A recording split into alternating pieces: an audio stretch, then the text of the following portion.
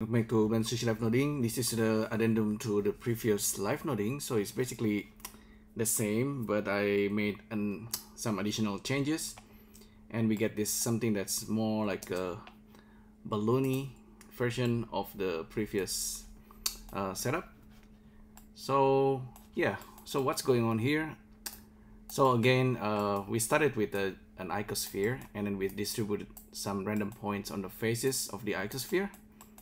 So we can randomize the seed, and also we can adjust the density.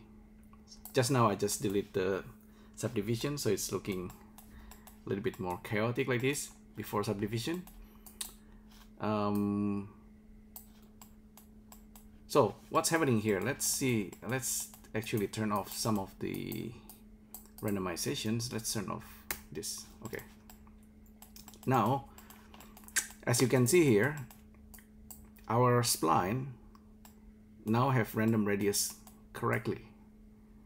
Okay, so we still have, okay, we started with a simple curve,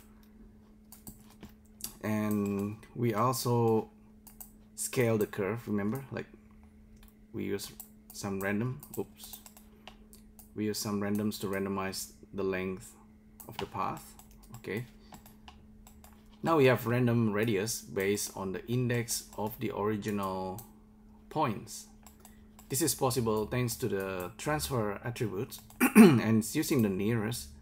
I could actually probably, oh funny, I didn't use index. It needs to have the nearest anyway.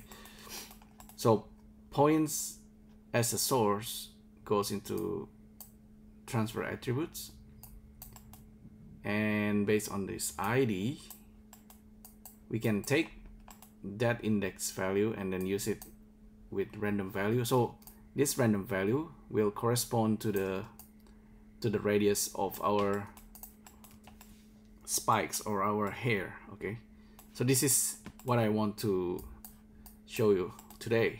So this is basically pretty much what it is. It's pretty simple. Okay, we have the wiggle. I think I turned off the wiggle speed. Anyway, now that we have like a nice, like a random radius, so it's like a little bit like cables, but I don't know, it's interesting looking. We can now set position. Let's see, I think we don't need that guy. Resample based on the length maybe, and then set the position. Okay, this is gonna be more chaotic. I'm holding shift while dragging this, just to be really careful. I think I'm okay with something like that. And then I have noise coming in, noise with add -5 just to normalize it, and then scale. Okay, scale is important also. And on top of that, we might also want to use 40. Okay, the 40, this can be an animations. So scene time can go into the W, make it wiggly, and then you can use math, multiply this value. So just a float math. We had group input, wiggle speed.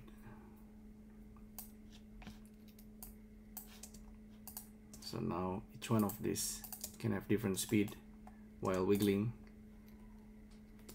And what else? We can also add like for example, the radius of this icosphere. We can just pipe it out. So we also have radius control if we have like large size creatures like that.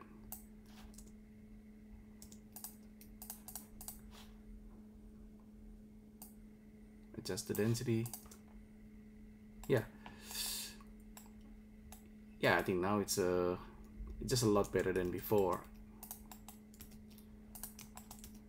What's the next thing we can do? Actually, if you want to further work on this,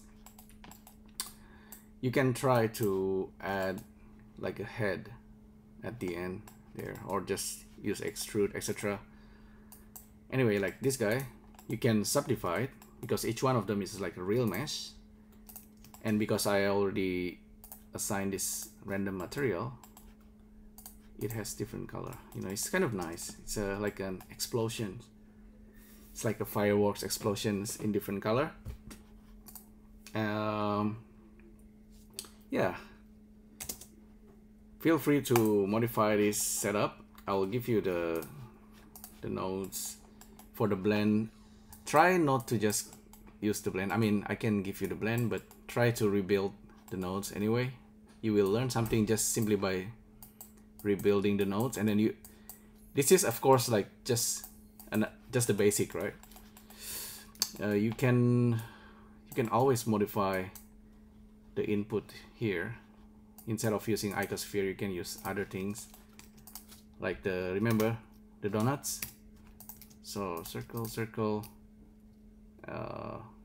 mesh to curve to mesh. This to create the donuts. Let's use control options. Okay, shift and right click, and then I replace the icosphere with the donuts. Now we have like this fat donut to work with.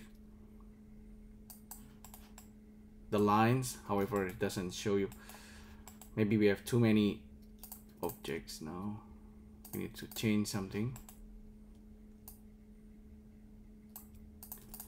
Change the radius and the resolutions, and okay, we have a donut shapes with all these tentacles, and now we can just add a lot of resolutions per face. Okay, remember the distribute points is on the face, so we're gonna distribute like a random points distributions of these tentacles on the face of the donuts. So this takes a while on my computer because it needs to calculate every tentacles and turning it into a real mesh. And yeah, okay, cool. I guess we can render it now. So all right, so yeah, it's becoming like a sea creatures. Lots of sea creatures actually have this type of design. I thought this can be kind of nice. This is also similar to flower, but flower is less random. I think we can delete that. Yeah, I can keep just this one. Okay, so that's pretty much it. Just an addendum to the previous live noding. So this time we can actually randomize the radius of each curve.